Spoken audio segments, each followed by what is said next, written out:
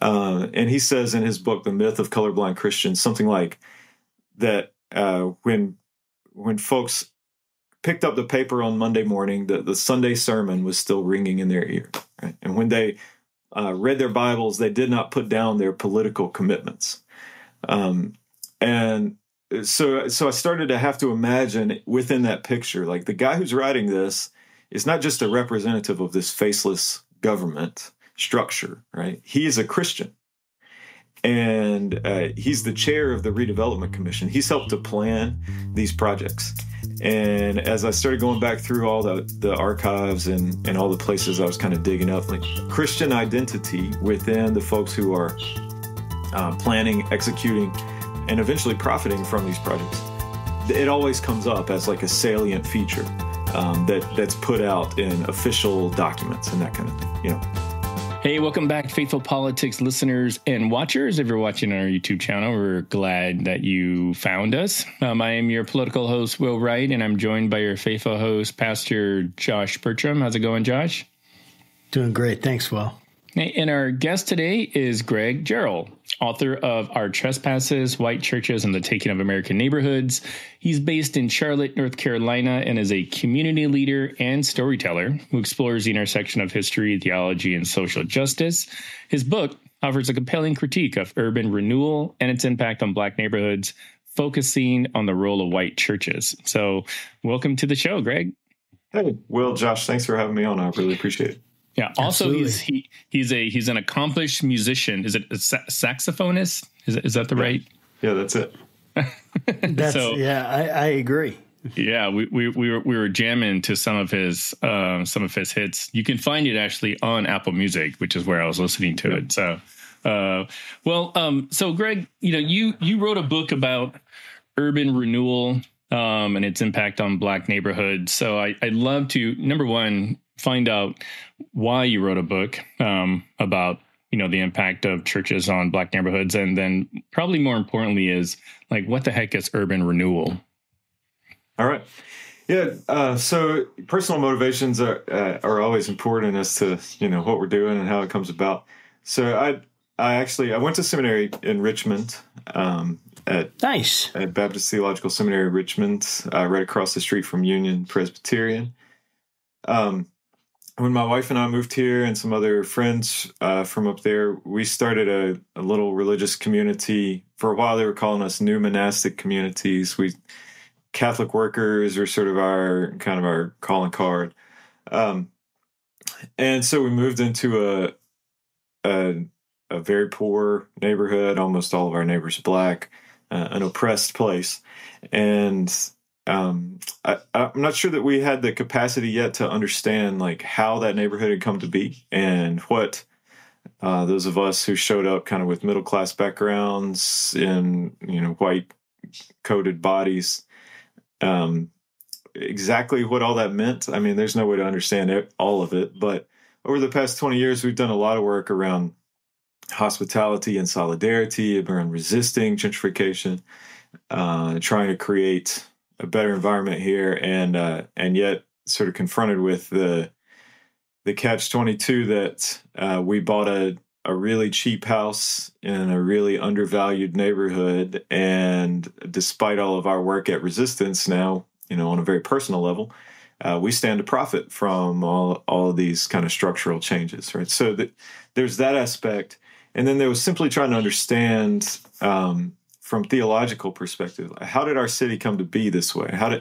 How do these changes that happen in neighborhoods all over the country, what's the cultural underpinnings of all of that? So I started digging around. Urban renewal just kind of lives large in the story of American cities, really changed the landscape of our cities all across the country. So urban renewal, 1949 to 1974, was official policy in a federal division called the Housing and Home Finance Agency.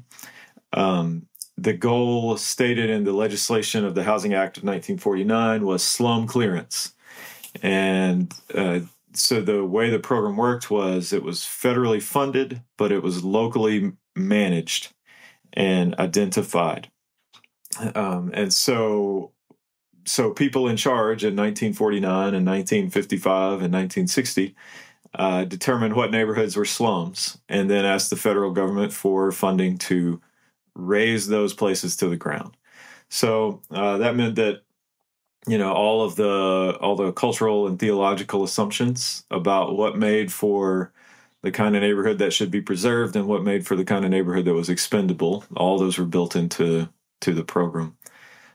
So that means in the United States, Black neighborhoods were kind of first on the chopping block. Other poor white and other poor people of color, those neighborhoods were also subjected to these kinds of projects, regardless of whether they were actually slums. Right? What was a slum was in the eye of the guy who was trying to take the land, and so there were always justifications that could be found. Over the course of those 25 years, more than 560 square miles of American cities were razed to the ground. That's the island of Manhattan 25 times over. There were millions and millions of people displaced. The displacement got so bad that in 1966, they stopped keeping official statistics because it was just too ugly, and folks didn't really want to know what was going on anymore. So that was the program in short. What we got in the aftermath of it, in particular, were large infrastructure projects, especially urban highways. And it's urban highways that have sustained and made possible both the social segregation that we still live with in so many of our cities, the ecological crisis that the suburbs come to really embody from the extremely inefficient use of land, the dependence on individual oil-burning vehicles to get around, right? All the associated runoff, the expense of infrastructure, all that kind of thing. So urban renewal in a lot of ways kind of sets the stage for the social crises that we come to call the inner city and sort of the oppressions that follow with that, as well as kind of the insulated silences of the suburbs that kind of has this self-reinforcing architecture about what the good life is. So that's urban renewal. So that's extremely fascinating, because when you think about infrastructure, a lot of people might hear that word and just kind of start to doze off, like, oh, infrastructure. Okay. And then right. Doesn't seem very important. And yet it's hugely important, certainly in its implications and in keeping things running. I would love for you to kind of go into more depth about how it is that this, I hear you about this program that they raised certain slums to the ground, what they considered slums, right? They displaced people. So I'm sure that has something to do with for whatever reason, the word is escaping me, but the housing, projects, or government subsidized housing, essentially had something to do with that, right? When they start to have to put people or place them somewhere, and they create these kind of housing projects or whatever it is for people to be placed into. But I would love for you to go into more depth about how it actually is that the highways, how does that separate inner city from suburb? How is the separation actually accomplished in within this this urban renewal structure? And I guess you said it ended in 1970 something.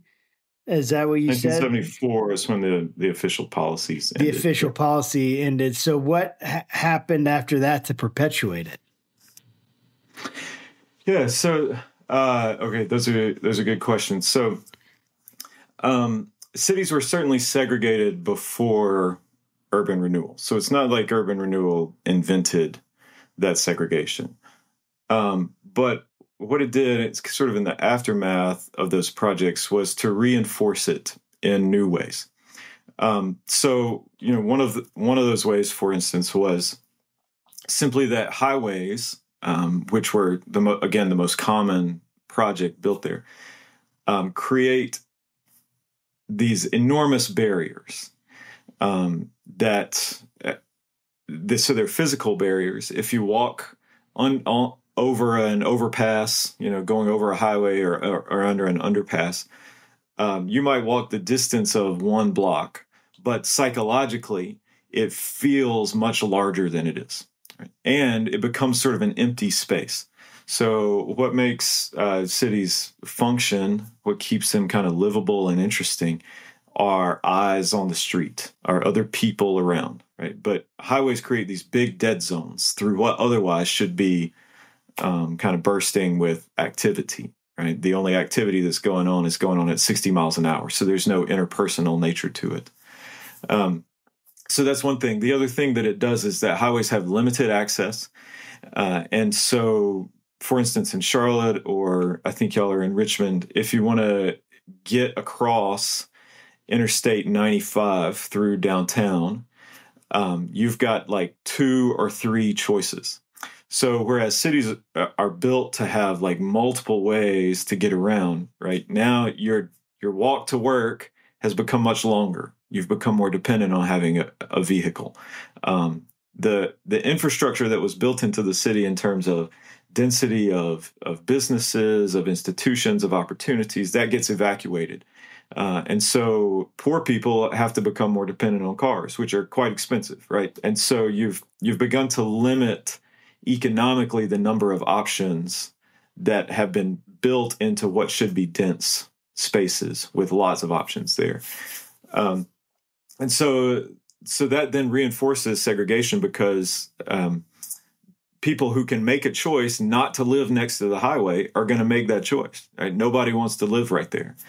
Well, who's got the money to do that? In a society built around race and racism, then more frequently white folks are going to have the money to do that.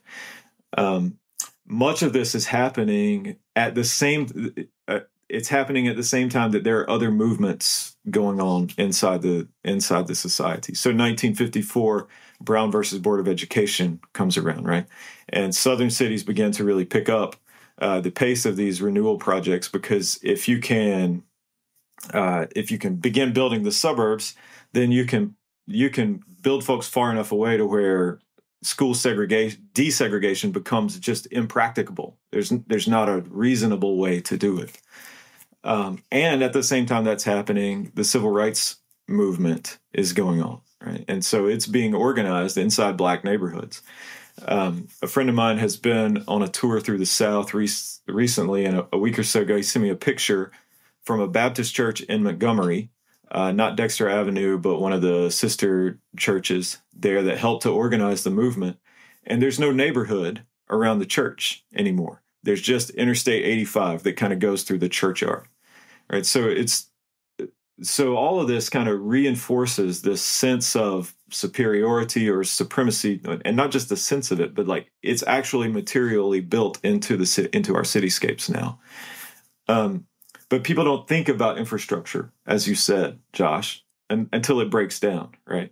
But when it enables your decisions, then you stop having to think about some of the social consequences of those decisions. And so you get kind of this self-reinforcing set of systems that, proclaim what's good and what's not, who's struggling and what's not, and why. And the why is especially important, and in the ways that it gets hidden and silenced within the culture. I want to get into, or layer in the white churches element. Yeah. But before you do, can you just describe to us, like what your definition is of a white church? Because I think it'd be important to kind of sort of set the context. Sure. So I'm thinking about churches where the membership where the membership is white dominant, but in particular where the leadership and the sort of cultural norms that happen inside a space are white dominant. So it doesn't mean that necessarily every single member on the inside is white. But whiteness has been a theological as well as a geographical and a political and an economic project. And so, where those norms of whiteness show up, that's who I'm thinking about. In the writing that I've done, I'm primarily writing about churches that would have been 100% white in the 1950s and 60s, really during moments of extraordinary segregation. Yeah, that's amazing. So when I'm looking at like today, hold on, Josh, real fast, if I could. I just want to have you comment on the layering of the white churches and like the urban. So the cover photo on the book is of a white man driving a bulldozer into a house during one of the urban renewal projects in Charlotte. That photograph sort of became like a good representation of my obsession as I'm working on this project. And among the salient things about this man, his name was Ray King. He was important locally as a liberal, as a Democratic Party leader, and also as a key Sunday school teacher and elder within his Presbyterian church. And the further I got into this, the more important I sort of recognized. I learned from a historian named Jesse Curtis, who I had some interchange with. He's at Valparaiso University. And he says in his book, The Myth of Colorblind Christians, something like that when folks picked up the paper on Monday morning, the Sunday sermon was still ringing in their ear. Right? And when they read their Bibles, they did not put down their political commitments. And so I started to have to imagine within that picture, like the guy who's writing this is not just a representative of this faceless government structure, right? He is a Christian. And he's the chair of the Redevelopment Commission. He's helped to plan these projects. And as I started going back through all the archives and all the places I was kind of digging up, like Christian identity within the folks who are planning, executing, and eventually profiting from these projects, it always comes up as like a salient feature that's put out in official documents and that kind of thing. Here's the church membership of these men who are leading your redevelopment commission, put out in government documents. And so it just struck me that like it was really important to think about the theological nature of these renewal projects. They weren't just land grabs devoid of any theological content. But instead, what Christians were doing, what this guy's doing while he's driving this bulldozer, would have made sense inside his Christian faith. Otherwise, he wouldn't have done it, right? Otherwise, he would have protested. And so, to me, it was really that that's a key insight. If urban renewal is making sense inside Christian faith, and in some ways it still does, particularly in white dominant spaces, then that's something we've got to dig at and figure out how to root that out. That's fascinating to me. I interviewed one of our shows had an author named Dr. Scott Coley, and he talked about legitimizing narratives. Yeah. And essentially how, the only way that something like where something like the interpretation of the Bible that allowed for the kind of slavery seen in the antebellum South was able to be done was that they had these kind of legitimizing narratives that were self-serving, that and it forced this kind of very tortured exegesis of these passages and interpretation of these passages, and there's motivated reasoning, and he went into a lot about motivated reasoning, this kind of fallacy that everybody is subject to, because anything we have material interest in essentially will change our perspective of reality and will make it much easier to land on an interpretation, say, of the Bible that fits our sense of the narrative of how God is working in the world. And that's why we have to be very careful about that, because our material interest, understanding what those are and how they push our interpretations, is so important. And thinking about these churches that situated this urban renewal within, like, had a theological justification for it, they had to find some way, maybe, and I guess maybe that's really my question. Was it like they're trying to find some way that they had to kind of push to figure this out, or like so much so that if they had taken a couple steps back, or maybe just had a little bit of self-reflection, they would have been like, oh, wait, this is kind of this is a stretch. This is, this is kind of not great interpretation, or, but I'm going to do this anyway because it's going to serve me. Like, maybe a better way to ask the question is, how nefarious was it? How much was it a product of, and again, obviously this is in your opinion and according to your research, how much was just like, hey, this is what we've been in, this is what we've inherited. This is the worldview that we've received. And so we're kind of doing things to fit in with our worldview about white supremacy or this and that. Or is it like they were really like aware of the issue, but pushing these kind of theological narratives anyway? Yes. Go ahead. Yeah.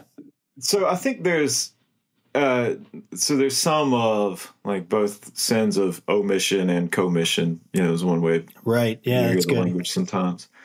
What I've tried to highlight ultimately, I don't think that anybody inside these projects, very few people, I think, wanted to harm poor people generally, or Black people specifically. I think that they had been trained into a religious tradition that had prevented them from seeing those folks as their neighbors who deserved the opportunities to have flourishing neighborhoods where they had some measure of self-determination. I think that, and I think I've shown to a certain extent, that they had theological resources to back them up in that thinking, so that they never had to ask the question of whether this course of action was really the right one. So the story in Charlotte that I've highlighted includes the First Baptist Church of Charlotte, an all-white Southern Baptist congregation. And they eventually move into the area that's abandoned, razed, taken by the first urban renewal project here in a neighborhood that was called Brooklyn. When they vote to make that move, there are a couple of important things that happen. One of them is the singing of a hymn, a theological resource. And the hymn is, "Lead on, O King eternal, the day of March has come. Henceforth in fields of conquest, your tents will be our home." That's the hymn that they picked for the occasion of voting to move to this newly taken space, right? It's a conquest hymn. So I think part of the argument that I'm making is not about, like, did they understand what they were doing, but instead that they had been prepped by their religious tradition to make this move without having to think about it. And so when the preacher chose the scripture for the morning where they make this vote and preaches the sermon, the scripture that he picks is from Numbers 13, where the Israelites are crossing over into Canaan. They send the spies over, right? And the spies come back with this cluster of grapes that they have to carry on a tent pole. And they say, this is a land, it's remarkable, it's flowing with milk and honey, right? But the problem is that the people there are like giants, and to them we are but grasshoppers. So you have this white church that's telling themselves that there's this gigantic political moment that's happening that's destroying a politically weak people and their geographic environs, right? And they're going to move into it. And the story they tell themselves is that they are like the formerly enslaved, landless people who have nowhere to go except by the power of God working for them. So that's a really mixed up theological message. And I live in a gentrifying neighborhood now. It sort of, in some ways, it's kind of unexpected. We didn't think this would be happening 20 years ago, but it eventually happens. This is how our society works, right? So we got white churches moving in here. And so I start going to visit them just to hear the discourse. And a couple of months ago, I heard something that was almost verbatim that same sermon, 60 years later. So we're still floating in this, like we're still swimming in the same water. And so that's the argument that I'm pushing for. Not that we could go back and assign blame, but instead to say, like, we've been primed for our cities to look like this, for our souls to accept these sorts of motions and to feel helpless as though we can do nothing about it. So I don't know if that answers your question well, but I'm sort of getting at it at a slightly different level than, pointing fingers necessarily. No, I really like that, because there's a couple things.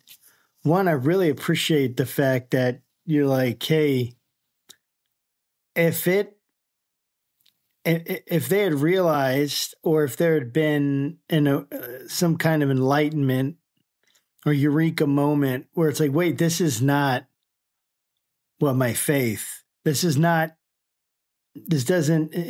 compatible with my faith. The assumption that they would have been protesting, as opposed to just ignoring that and saying, whatever, my faith be damned. I'm gonna do what I want and what's best for me. Because I think that although obviously people can do that kind of thing, I think people in general act in accordance with their convictions. They can have slips, for sure, no doubt. We all are imperfect. We sin, we don't live up to our own standards. But at least there'd be some kind of sense of like, I don't know if this is right. There'd be pause. But the kind of gusto and vigor which they're like, yes, let's do this. It must have fit in with their theology, right? Yeah, that's right. That's right. Which is very close to their political understanding of life. And what I hear you saying is that the argument of this book is like, hey, for white churches in particular, there's a certain kind of theology that can drive us, that if it's unquestioned and we uncritically just accept it, that it can lead to the same kinds of things that probably the majority of people, at least the majority of white people I know. So again, small sample size, but the majority of white people I know would not be okay with the idea, hey, we're going in to try to displace and hurt Black people, people of color, the poor, whatever, right?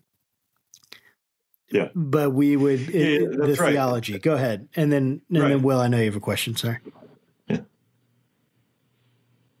Go ahead, Greg. You can respond. I was going to say, so one of the ways that I think these narratives, so they're really important. They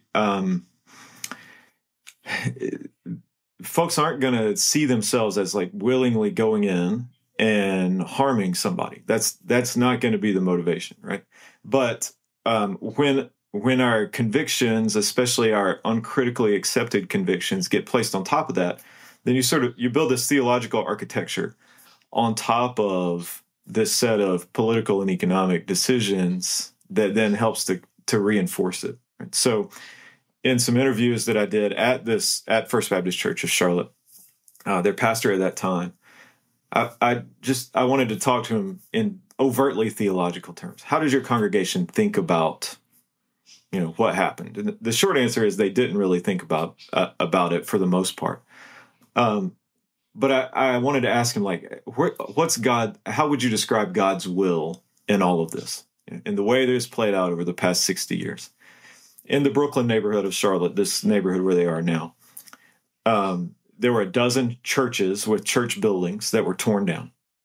There were other storefront churches. And in its place now are a jail, a courthouse, a government center, and First Baptist Church. And so just that, like, how do you talk about providence in that term? Like, how is God working in this? What would you say to your congregation? And his response was that at least it's bad that there were 12 churches torn down, but at least there's a church that has been built in their place. Right? This is sort of a theological sleight of hand that I'm not sure that he knows that he's making. But the answer to this widespread destruction that again happened in like 1,200 municipalities across the country was this kind of like cheap understanding that if we built one church in place of 12 Black churches that had, all the cultural resources that are going on inside Black churches, and now this one congregation that has $100 million in real estate equity, right? That's somehow this kind of even trade-off that grants some sort of theological justification for what's going on. Did you say 100 million? That's a really thin. So what? Did you say 100 million? $100 million in land equity. Yeah. Can you give me the name of that pastor? I'm doing some fundraising right now, and holy smokes! Right, exactly. And so there's the one sense that they haven't thought about it. They did not think about it until I showed up and started asking questions, right? But then when they did think about it, they couldn't come up with a thick, interesting response that could account for all the many things that were happening. It's there's this, this kind of cheap. Well, obviously God wanted at least one church to be here, and it just so happens that we're the ones that profited from it. That's a wholly insufficient answer. Yeah. So I guess my question to you is, like, help me, better understand the culpability of these white churches and sort out, either explicit actions, statements, memorandums, like, oh, I can't wait to get those Black people out of the neighborhood, like help me separate that from just the consequence of people of color being negatively affected whenever, like, any big project happens in the country, So, I mean, this even somewhat touches on like CRT, like if our system is designed in such a way that, disproportionately and negatively affects people of color, like how do we separate the fact that, urban renewal, just isn't pushing Black folks out because that's just what always happens to Black folk, from, there was like a deliberate, racist, like, idea or process to sort of push these folks out. Yeah. So, again, there's not any public documentation that I can find anyway, where there are folks saying, hey, we're going to pick this neighborhood because we want to harm Black neighborhoods, right? We want to destroy them. There is, though, a long lineage that's more subtle, but the effects are the same, as if they had those kind of negative, those harmful intentions. The impacts are the same, where Black space is simply not valued in the same way that white space is.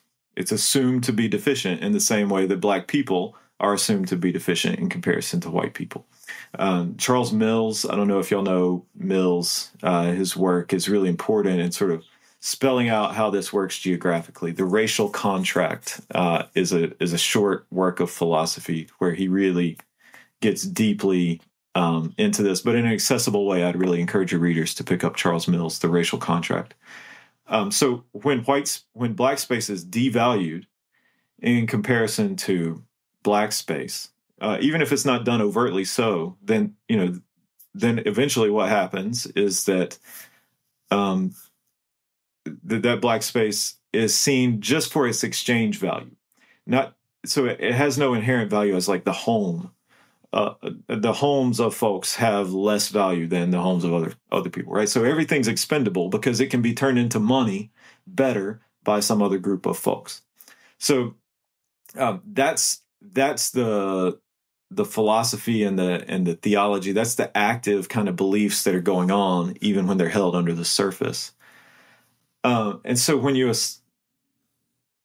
begin to look today for like what might we do to repair that, then I'm going to push on sort of two simultaneous things. For one, culturally, inside our churches, inside our politics, and so politically, theologically, that dominant story still holds. Black neighborhoods continue to be undervalued in comparison to white neighborhoods because of the values that the culture holds generally. Yeah. And you can see that. You can see that in tax assessments. Like it's not hard to find. You see this. There have been some stories about appraisers in the news over the past couple of years. Black homes. An appraiser walks into a house and sees pictures of black people, assumes it's a black person's home. Then they come back a week later and it's white people in the pictures. That the values are very different, right? So we continue to hold that set of values. So you got to work on those values. You have to dig them out, to say, here's what's underneath, and we have to change our beliefs. And at the same time, you have to fix some of the material damages. You have to build the sorts of spaces that can flourish without, that can have some measure of self-determination without being subjected to these sorts of projects or to gentrification projects or whatever yet again. And so rather than saying, hey, First Baptist Church, y'all were really mean in the past, you have to finance this. I think thinking of reparations more as a construction project. I'm informed here by a philosopher named Olufemi Taiwo, who's at Georgetown. So he talks about reparations as a construction project. And who needs to take on the most risk in this construction project? Well, it's the people who have profited the most from the mistakes of the past. Not to say that they should be punished for what they did, perhaps unwittingly, but instead to say somebody's going to have to risk something, and the rewards have been doled out unequally. So the risks for what comes next are going to have to be borne unequally. And so First Baptist Church, you're going to have to take on more of the risk than those 12 black churches that were forced out of the neighborhood. Businesses, et cetera. Like you can imagine, the accumulated advantages are going to have to be risked in a different way to make sure that the communities that were harmed get more of the benefit, and that we sort of insulate ourselves against making it so simple to do this again.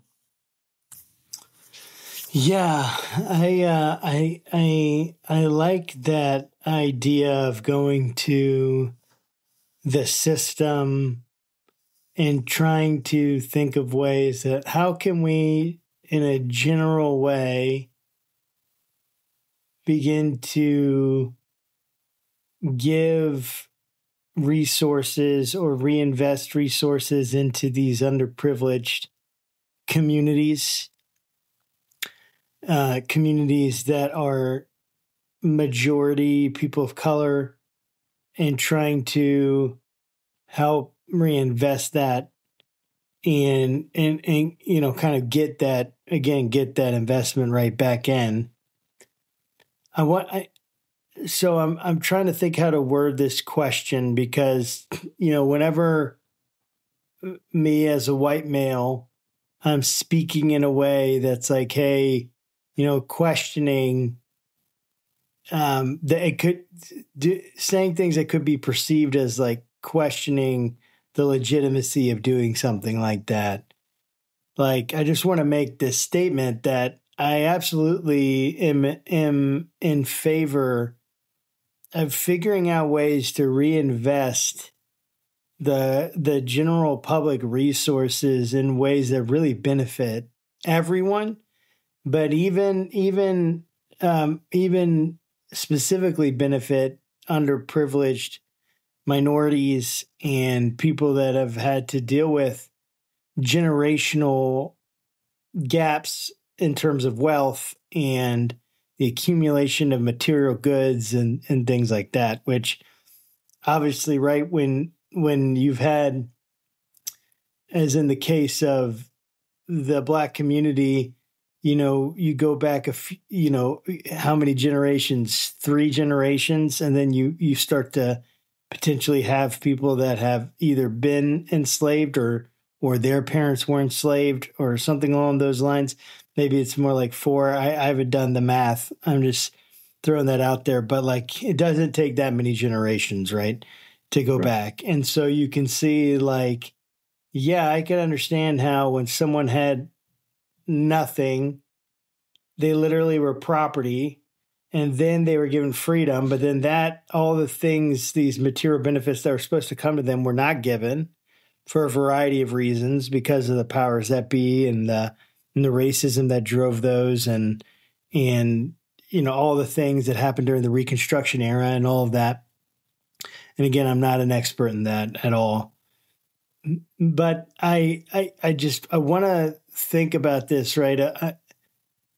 So when we're thinking about a community, let's say gentrification, right? Which I'd love to hear more about what that is specifically, because I hear that word thrown around, and I'm not totally sure I know how to give someone an adequate definition. If I were asked, hey, what is gentrification? I'm not sure that I know how to answer that question. I'd love to hear your thoughts on that. But when I'm thinking about let's say there's a building, it's dilapidated, the plumbing is garbage, it's got issues all over the place. It might not pass code, whatever it is. And it's sitting there. Maybe it's an eyesore, meaning like things are falling apart. It doesn't look nice. It's not going to get people that could come in and with money that could invest, right? Because you need, the economic realities of needing people with cash reserves to be able to come in and bring a flow of cash into that. They have to feel like, okay, if I'm going to go here and I'm going to do this, this money is going to somehow come out to be profitable. Or that's just kind of like is that like that? So my understanding that's kind of like a business principle. And is it that business principle is inherently racist? I mean, I don't necessarily see how that. I see how it could be applied in racist ways. But yeah, sure. Yeah, I guess so. My question is, I would love for you, like, what is going on? Like, what is gentrification, and how do we distinguish between, hey, we just want to bring in investment, and this is what it's going to take to bring investment in, and actually make the city or the area or whatever more valuable in today's market, versus there's this more nefarious. Sure. Yeah. So I think there are, hopefully I can get a little bit at what you're saying. So I think there are a couple of principles that could help sell. For one, the damages of urban renewal were largely done along the lines of race. So the repairs are going to have to be significantly done along the lines of race. And in such a way that it helps to insulate those the people who are being repaired against the further loss of their spaces, right? So there's one basic principle. Second, our real estate system, our land system, relies on being able to turn land into a commodity. a thing that can be exchanged for money, right? And it particularly relies on individualized ownership for that. And so we lack an infrastructure for cooperative systems that can help people to build for the common good in sort of a simplistic way of saying that. And so that system turns into speculation. And one of the kind of hallmarks of gentrification, I'm not a huge fan of the term myself, but it's useful to a certain extent, is that you get these long periods of disinvestment followed by this speculation where values go up, really quickly. And ultimately that winds up doing more damage to neighborhoods than it really helps them. So what it takes to fix that is simply long-term incremental investment. So there's another kind of principle that I think can be built in. And then thirdly, I think back to this question of infrastructure, the suburbs aren't all white and cities aren't all black and other people of color, right? So, let's not pretend that we have some binary. But the suburban experience has been kind of a white dominant experience, and it is wildly subsidized. It takes far more money to get water, streets, police patrols, fire, electricity, etc., to the suburbs because of the inefficient use of land. But property taxes get paid at the same rate, regardless of the cost of infrastructure to get from one building to the other, right? So you can fit 100 people onto a city block, and you can only fit 100 people into 400 acres out in the suburbs. That's probably not very accurate, but you get what I'm going for here, right? So if we've massively subsidized white existence in those spaces, kind of dominant white existence in those spaces, then it makes all the sense in the world to turn around and say, hey, some people haven't gotten a fair shake. We need to put the same kind of investment into their neighborhoods that we've put into other folks. So I think just like reckoning with the ways that we continue to prop up this system through unequal subsidies, for instance, might offer us another principle to say this. Here's what sensible repairs might look like. Yeah, and so in your book, you refer to a term, silencing spirit, Yes. and you refer to like hauntings of the past. Can you just kind of elaborate on what you mean by that? Yeah. So I was really influenced as I was writing and sort of studying, for one, by my mentor, Ched Myers, who's a relatively well-known theologian, but by some work he introduced me to a sociologist named Avery Gordon, who speaks about hauntings, writes about hauntings, not in like the cartoonish ghost fashion, but a haunting as stories of exclusions and invisibilities. So for me, like an important part of the research that went into this, besides all the archives and the interviews and that kind of stuff, was just walking around, like just moving around the city, especially in the places that still kind of had the scars of renewal projects. And I was often really struck by the sense that there was some liveliness there that I couldn't really, like, the sidewalks are dead. There's nobody else on the sidewalks. These are not well-functioning urban spaces. And yet you could sort of sense like there's a history that's alive here that's hard to name. So I think it's helpful to think of those as hauntings, as ways that the damages of the past still have material realities in our world, even though they're hard to name. I also think that's a helpful way to think about some of the gospel stories, especially the exorcism kind of stories, as social hauntings. Those exorcism stories are political stories themselves. They're not just about a single isolated event. They're about communities. So in Mark 9, right after the episode of the Transfiguration, Jesus and Peter and James and John come down the mountain. The rest of the disciples are in the village, and this man has presented his son who is possessed by this silencing spirit. And the disciples can't cast it out, even though they've been under Jesus' tutelage for a while now, right? They should know how to do this. And so when Jesus kind of takes control of the situation, he asks the man who's presented his son, how long has this been happening to him? And when his son tries to speak, and then the spirit throws him into the fire, it tries to drown him, right? It sort of threatens to separate him out from his community permanently. And the man says, this has been happening to him since birth, but in effect, he says, it's not just happening to him, it's happening to us. Help us, right? He sort of shifts the pronouns there from singular to plural. And I take that as just an important clue to the way that these social hauntings work around us. The damage was not done just to this one family that I kind of highlighted within the book, but we still live inside this haunted territory that continues to affect us in the ways that our cities and their neighborhoods continue to struggle. And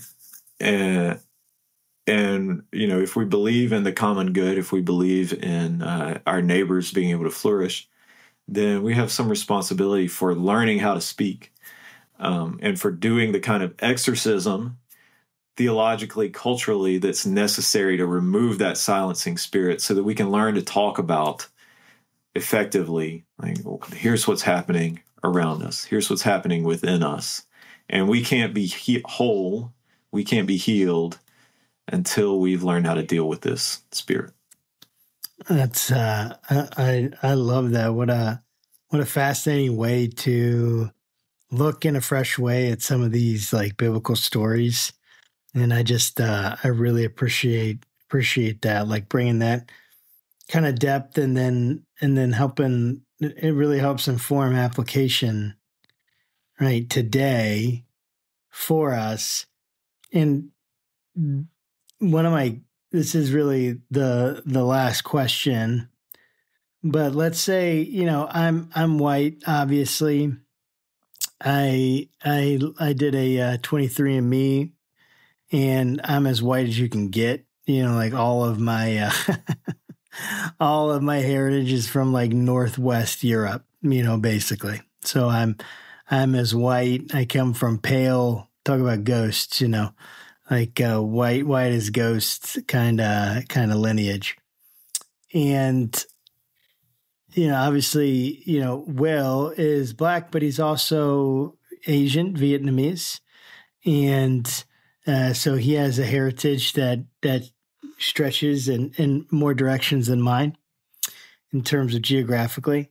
And both Will and I live in suburbs. And we have mortgages that we have to worry about, and kids that we're thinking about, and worried about, wondering about. And Will goes to my church, and so we have church stuff that we think about, and we wonder about, and we have all these different things that are going on. And then we come into an interview with Greg, and we're finding out, oh man, I mean, it's not necessarily finding out, but getting more depth and understanding into, hey, what's really happening in inner city, areas, and these processes of gentrification that are kind of seem like they're a little bit of the descendants of this urban renewal push. And I'm left wondering, well, what do I do? What can I do with my limited time and resources? Will, with his limited time and resources, we both, we can interview you, we can talk to you, try to get this message spread, ask people to read your book. But what else can we do? What can we and folks like us do to help be a solution instead of someone that perpetuates the problem? Because I like the suburbs. I like I like that, you get 100 people in 400 acres or whatever it is, right? Um, I like that, and I think it's probably definitely denser than that here at least. But the point, it's probably more like 20 acres, not 400. So, but your point is made that I like having a little space, I like not having to hear people walking around in my ceiling, that I don't know. And that I can't do anything about. I can't tell them, be quiet, like I tell my kids when they're being loud upstairs. What can we do? As just regular folks like us.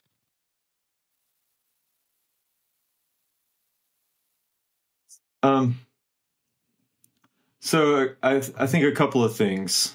For one, we have to. I think it's incumbent on us to recognize that the spaces that we inhabit influence and inform us, and shape us in ways beyond simply personal preference. So our architecture is part of sort of the overall package of what we believe and how we believe it and how we interact with our neighbors. That doesn't mean that any one type of place is perfect or perfectly bad. But space and geography and place do influence us in the ways that we interact. And they have ecological effects as well that are important to consider. So alongside that, so we live inside of architectures. We also live inside of theological narratives. And so part of what I'm calling on folks to do is to look carefully at the resources that we have, the ways that those theological resources have reinforced some of the worst effects that we've had in the world, some of the worst impacts that we've had on people and places.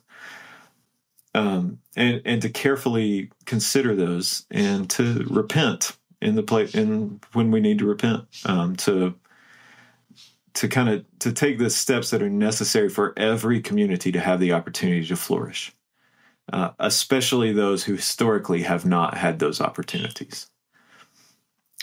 And then, Josh, maybe the last thing I would say for now, anyway, because there's a lot still to unpack, is that as we're doing our work, especially around race, to remember that white is not an ethnic designation. It is a marker of power.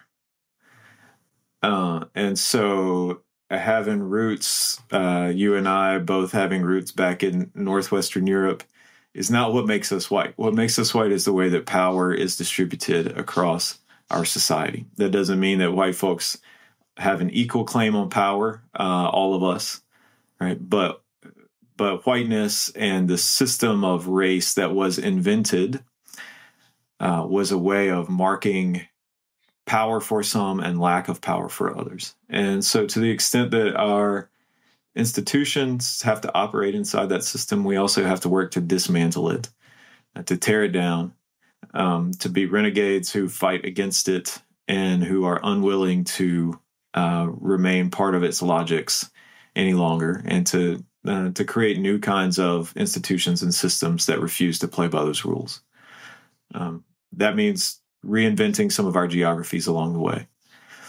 So that's what I would encourage folks to do. Dream big, and then to take little steps to help make those big dreams into small, tangible practices.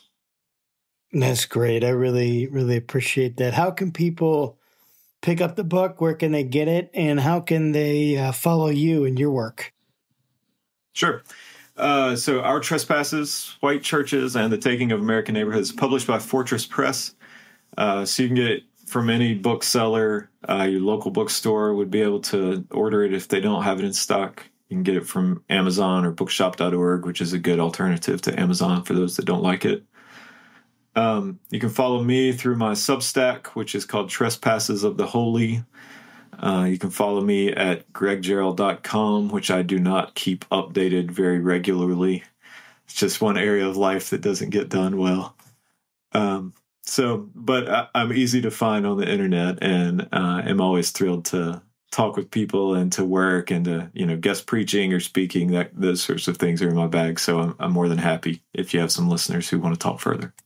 That's great. Well, thank you, Greg, for coming on the show. It's been a real pleasure. Yeah, thank you. Yeah, thanks, y'all. I really appreciate it. Absolutely. And to our viewers and listeners, this has been Greg Jarrell. And again, we want you to pick up his book, Our Trespasses, White Churches and the Taking of American Neighborhoods, from Fortress Press. And we will put links to that in the show notes.